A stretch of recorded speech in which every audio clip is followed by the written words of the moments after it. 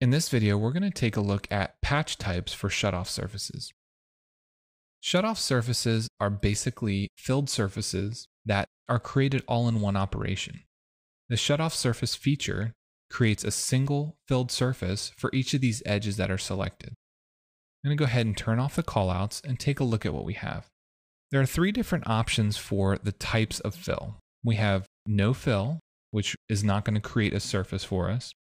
We have contact, which is what it is now, and we have tangent.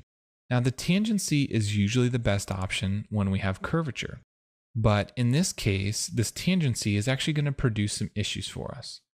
If I select all tangent, you'll notice that all of the holes in this arc section are producing kind of a weird preview on the screen.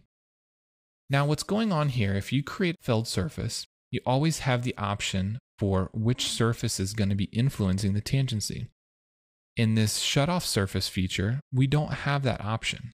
What's actually happening here is the hole, which is tapered, is influencing the tangency for this patch. So that's why we're getting this cone shape. It's having the 1 degree draft and it's taking it all the way out to a point. Now, obviously for this type of operation, for creating these shutoff surfaces, this is going to produce bad results. So I'm going to leave everything as contact. But just note that if you ever had to match the curvature of your part, it's probably a better idea to come back and do it manually if the preview for shutoff surfaces is creating a problem.